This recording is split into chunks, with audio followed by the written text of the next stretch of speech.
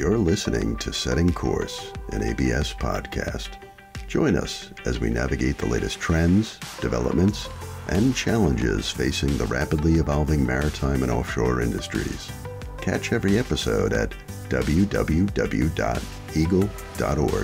and podcast platforms everywhere. Today we're going to discuss the first of a new kind of OSV designed for space support. Joining us for the discussion are Tyson Breedlove. Tyson is the Manager, Business Development Global Offshore at ABS. And Bryan Dietz. Bryan is Master of the MS Voyager for Space Perspective.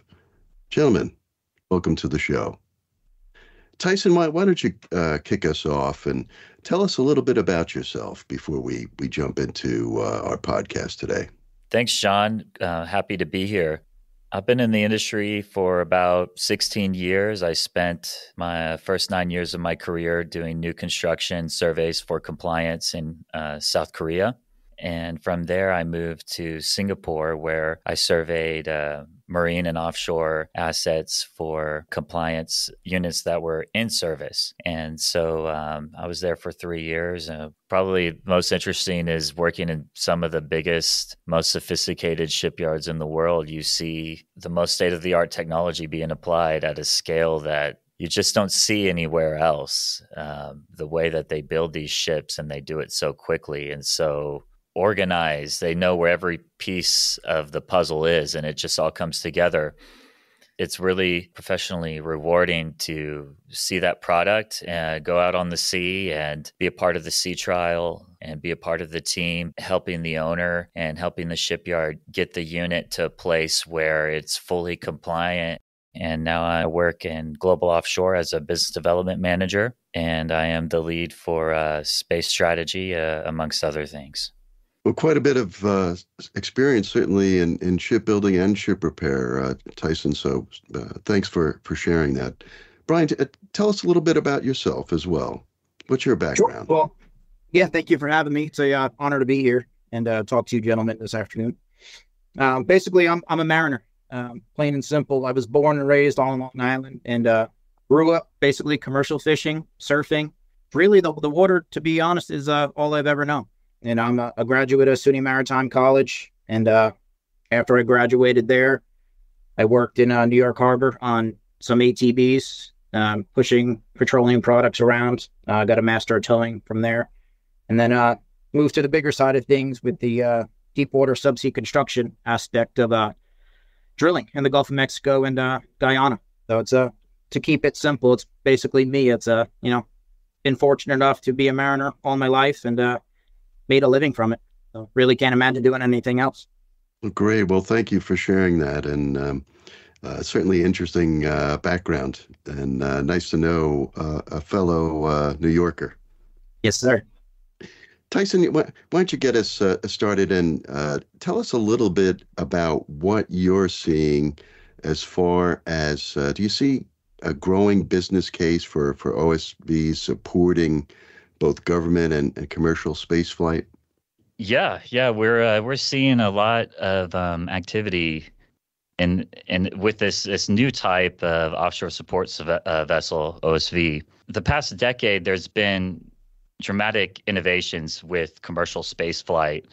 We're on the dawn of a new space age, and NASA has plans to return to the moon, as many of you know, and there's multiple commercial companies that are planning manned missions to Mars. And there's a big business case for commercial space flight. And it's transitioning more from previously it was a very governmental run business. You had the likes of NASA and basically governments of large countries. In the past decade, costs have gone down dramatically. So the space shuttle, as everybody knows, it was one of the first reusable rockets.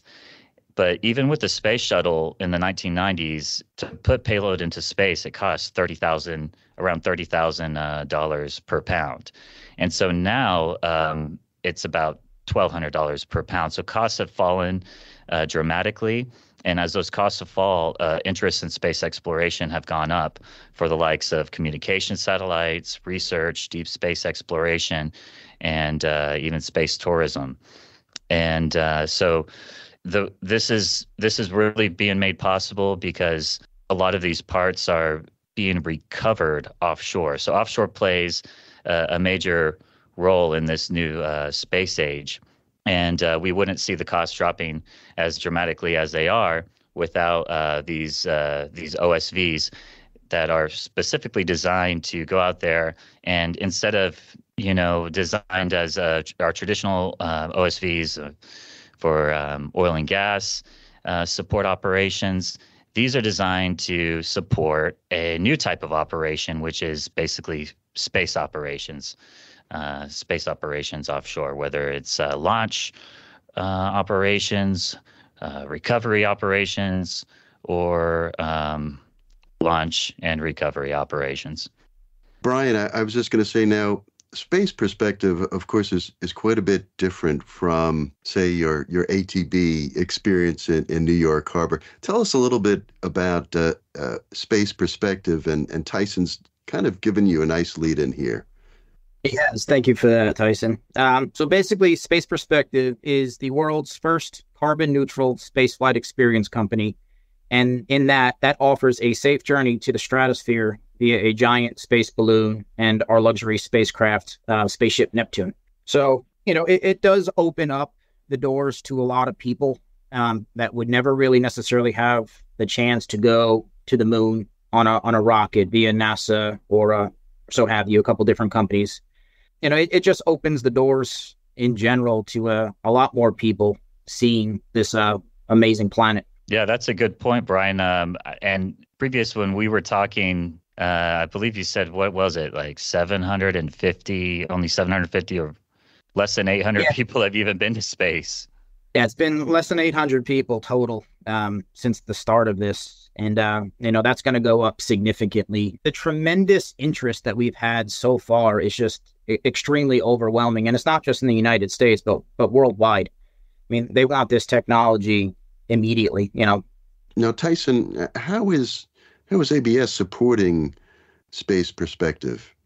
Right. Well, Space Perspective, their OSV is specifically designed to launch this capsule. And so they're basically using the offshore space to take their clients out and give them a perspective from space of Earth. And so what ABS does is we assist in the conversion of that. They took an OSV that was originally designed and constructed for doing traditional OSV type operations that support oil and gas. They converted this to do this very specific operation, which, I mean, the risk profile is different. It doesn't make sense to, have a lot of the equipment that they had on there, and then they had to add some additional equipment and change some of the safety profile of the unit. And so in order to do this and to do this safely, they ABS as a class society reviewed their plans. So it's basically two steps or two stages, or as we would call design review. So we would perform design review of the changes that they made to convert a traditional OSV to what we're calling now is a space support vessel. So we do the design review, and the design review is done by our engineering department, basically to check the drawings of the unit and to see that those drawings are in compliance with the rules and the regulations that are applicable to the unit. And then we also have our surveyors that act as inspectors, and they're the boots on the ground. So they make sure that the modifications to the space support vessel are being done in compliance with those drawings, and with all the modifications are done in compliance with rules and regulations. Drawings are drawings. Not everything is necessarily on the drawings. They will issue basically the final certificates to the vessel and certifying that vessel is classed by ABS. And then we also perform some activities on behalf of the flag as a recognized organization. The USA is a global leader for commercial space flight. And so the U.S. Coast Guard is a big player in safety and compliance. We team up with the Coast Guard to make sure that they're complying with some of the Coast Guard regulations. And so that's the 30,000 foot view, so to speak, of what we were doing. I could go in more detail, but basically we make sure that the vessel is ready for this new and really adventurous type of operation that they're about to undertake. We and we really stick to just the vessel. So that actually the space capsule itself, we don't certify. So our scope is limited to the vessel and the vessel propulsion system and the firefighting systems, safety systems, and navigation systems, so on, things of that nature. Now, Bryan, I was wondering if you get a little bit more granular on the modifications to the vessel itself. Tell us a little bit about, the conversion process at the shipyard. What are you doing to the vessel to make it a space support vessel? It's almost what we're not doing to the vessel will be easier, really. But yeah, to dig into it, and this is the fun stuff to me.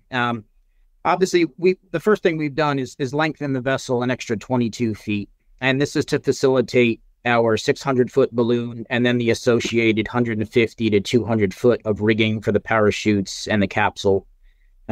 Digging a little bit deeper to the internals is we've ripped out all of the propulsion units, including both port and starboard Z drives, the bow thruster, the drop-down thruster. This also includes overhauling and rebuilding the associated engines that run those individual thrusters. We've completely rebuilt the 3-ship service generators and the vessel's emergency diesel generator. So obviously you can see we're not taking it lightly on the propulsion side of things. We took out, being an OSV, we took out the entire liquid mud system that was used to support the oil field and that industry itself. We did convert some old liquid mud tanks into additional ballast tanks just to settle the vessel in the water a little bit, give us a deeper draft. We've added additional 12-man accommodations below deck as well. We can get into a little bit of the wiring. We've basically fully rewired the entire vessel, including the propulsion system and all of the emergency systems associated with those systems. This includes a vessel monitoring system, which aids in the vessel's automation for ballast and fuel. And they've really protected the vessel with a brand new state-of-the-art fire detection and control system, which ABS has full capacity over. We've added additional watertight doors for compartmentalization and just making the vessel overall safer for the crew that we have, the additional crew members that we will have, and then the additional passengers in the future. Safety is in utmost of importance for me specifically. And I told everybody that from day one coming in that I'm a safety nut. It's there's a lot riding, on my shoulders, and being the captain of this first vessel for this company, it's a tremendous amount of responsibility, and I'm not going to take it lightly. And I'm glad I have the support. We're not cutting any corners, hence why we're fully operational with ABS. And but yeah, that's pretty much it as far as the modifications. We can go into severe detail, but we've upgraded everything that we can, and still for some additional modifications to come in the future. Now, Bryan, is she also going to be a DP2 or? Yes, we are keeping the DP2 class, so she will be fully utilized and operational as a DP2. On that topic of safety, we talk about safety a lot. It's a buzzword, and I fear sometimes the word gets maybe a little bit worn out. And it's great to work with partners that, safety it's not just a word. And at ABS, safety, it's our guiding North Star. And when you have companies doing something this innovative, safety and innovation, sometimes those things can be a little bit in tension because nobody's done it before. And so it's very important to have your best people on it and and the best, get the best advice that you can beforehand, and to do the risk assessments, to do the design review, to do and to cooperate with the class society, and to really pursue safety with all due diligence and with all that you have, because like I said, I mean, OSV supporting oil and gas operations has been done for a long time. And so now it's this OSV supporting space operations. And so that's where space perspective and ABS have come together to really value what's new here and what's different here, and can all of these risks be addressed to promote safety on board that vessel and for that crew and for the people on board that vessel, because that's really what matters, is that they make it home and that they make it home to their families. And so that's something that's important to me personally. That's the reason I work at ABS. Well, thanks for that, Tyson. I was going to say, could you elaborate a little bit on, perhaps some of the requirements you've developed for the design and construction and inspection of these space support vessels?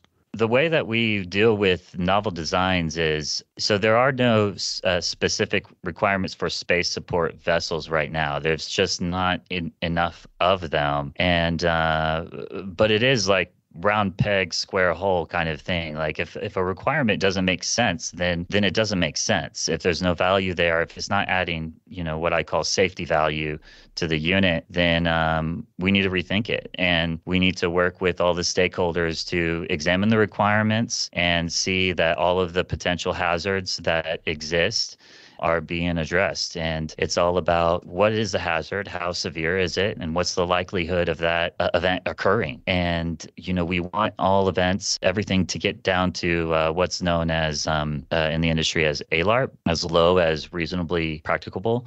And so, and so this is basically in line with industry standards, with industry norms. It's basically, there's nothing that's 100% safe. You get in your car, and every day people don't realize that there's risk. There's risk in everything that we do, but is it acceptable risk? That's the question. Is it acceptable risk, and has the risk been mitigated to appropriate levels? So that's what we do as a class society with our partners and with our clients. That was our mission with all major modifications or modifications, and that was our mission with this project as well.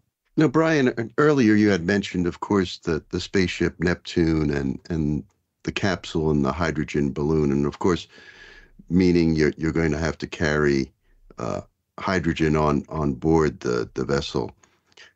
To talk a little bit about, I guess, that process. Is there any concerns about risks from the hydrogen? I mean, just in general, addressing that question is yes. We are going to be fully regulated by the DOT. So as far as the carriage and storage of hydrogen in itself, the balloon is powered by hydrogen. We are, going to be fully regulated. It's going to be in a fully controlled area on the vessel. It'll be segregated as best we can from people in general. And then just the filling process when we get to that for the balloon is going to be completely followed step by step, procedural wise. But yeah, just the carriage of hydrogen on the vessel itself will be extremely stringent as far as our rules that we put in as a company. And then along with ABS, the Coast Guard, the FAA, and the Department of Transportation in general. And then as far as how does the launching process work, and why do you have to be offshore to do it? Well, I'll touch on the question first. Offshore, it opens our weather pattern that we call it up. Obviously, the Earth is covered with more than 70% of water, so it gives us the ability to move around freely. This is a fair weather operation, so we can literally move the vessel to different areas, within a day or two, or maybe a couple of days, depending on how far we go or where we go. But it just opens up the possibility to get these test flights first off the ground, proof of concept, and just opens it up. We got to kind of get out of the commercial airspace as well, which is, obviously very stringent over land. But yeah, basically to answer that question in its simplest form is just it allows us a lot more flexibility to station this vessel in calmer areas. May that be the Bahamas or just in the middle of the Atlantic somewhere. Yeah, the vessel itself is going to carry out the launch and retrieval operations. We have a state-of-the-art launching system, which I really can't go into, so forgive me. But that will aid in retrieval of the spacecraft and the balloon from the sea. We have a couple fast boats that will aid in that as well, and then a large A-frame and retrieval hardware on the vessel itself that will aid in recovery of the capsule and the balloon.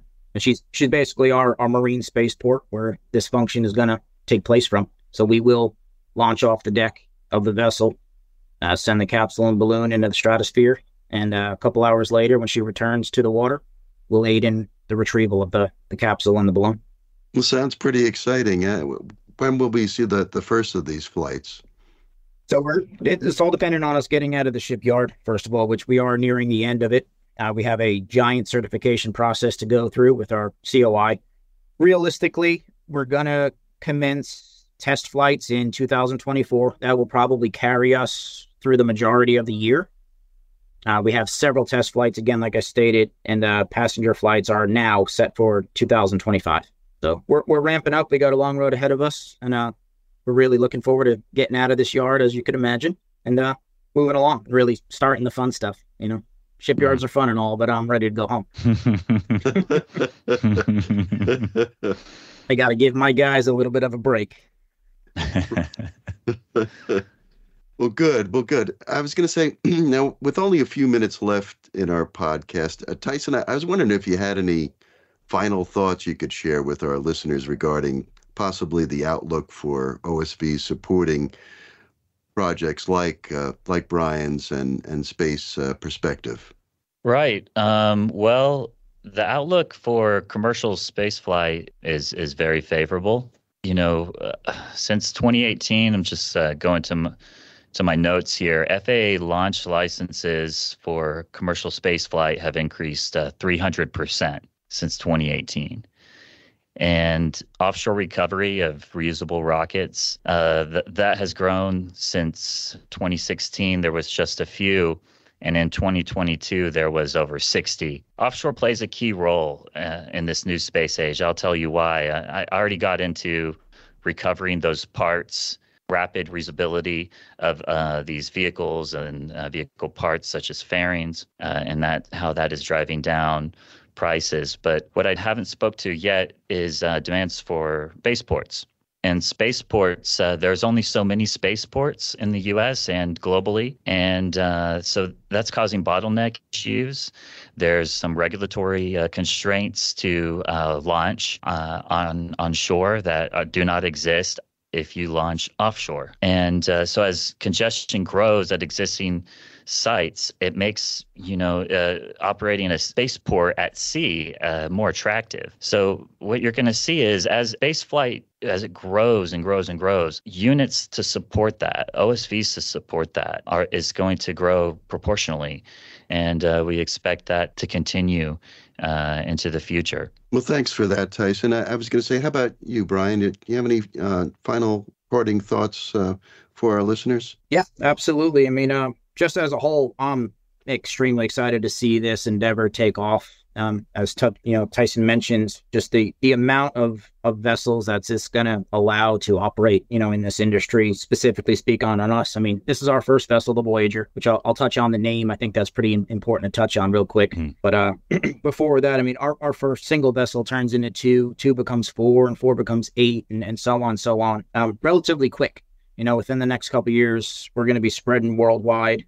There's a lot of interest globally, as I touched on before, specifically Australia and Hawaii. I mean, they want this now. So we're trying the best to give it to them, obviously. And just in general, seeing this take off and seeing our blood, sweat, and tears really come to life, and not just the vessel side either, the entire company, the capsule, manufacturer, the balloon, our APC company, just to see everybody's efforts and, again, the blood, sweat, and tears really come to life it's going to be really something special. Yeah, touching on the Voyager, I just wanted to pay a little bit of homage to the vessel was named Voyager specifically for Voyager 1 space probe's mission and astronomer Carl Sagan's request. They took a photo from Earth from across the solar system, and they labeled that the pale blue dot. So it's kind of where the Voyager's name came from. And the pale blue dot is basically iconically known, from Carl Sagan's request to take that picture, across the solar system, actually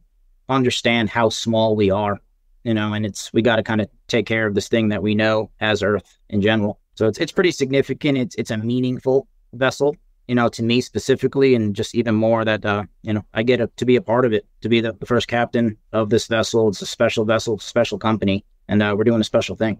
Great. Thank you for sharing that, Bryan. And I look forward to seeing the first of these special vessels out in the water real soon. You're welcome. Aboard anytime. Well, Bryan and Tyson, I certainly want to thank you both for joining me today on Setting Course in ABS podcast and detailing this groundbreaking project with a very unique space support vessel. Well, thank you for having me. It's been a pleasure and an honor. Thanks, John.